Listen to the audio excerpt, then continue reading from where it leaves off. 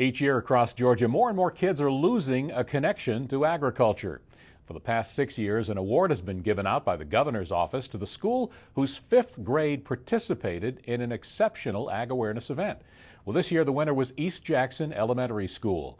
The Monitor's Mark Wildman traveled to the school in North Georgia on the day they received that award. For the second year in a row, the 5th grade students at East Jackson Elementary School took home the Governor's Agricultural Awareness Week Observance Award. The award went to the school who best participated in an event or activity to increase ag awareness.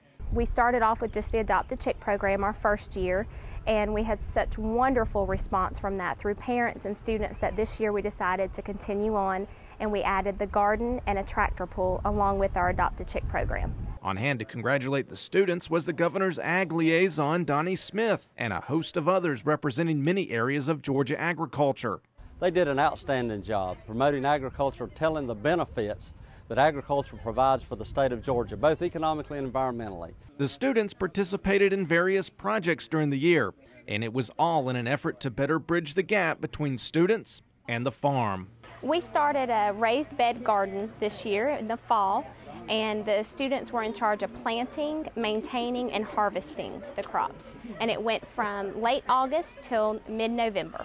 As part of their award from the governor's office, the program received a cash contribution. We used the money last year to double our program, and we'll move forward again this year. We want to double the size of our garden. We want to add more projects and more programs for our students to experience agriculture firsthand. And they also got a little help from the County Farm Bureau.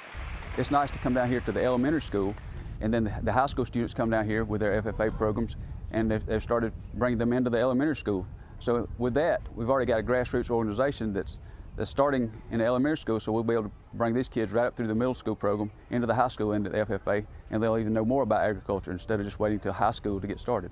The school plans on keeping up its efforts of ag awareness. These raised beds are going to be expanded next year, making way for more plants and more opportunity for the students to learn about the state's #1 industry. We've often talked about the importance of agriculture, about a $65 billion industry.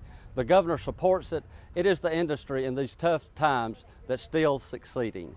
Agriculture is the most important thing in this state and the most important thing in anybody's life. I don't want to repeat myself, but I say it all the time. There's only 5 things it takes to survive in this world, and that's food, clothing, shelter, air, and water. 3 of those come from agriculture, and the other 2 free. And everything else is basically a luxury. In Jackson County, I'm Mark Wildman for the Georgia Farm Monitor.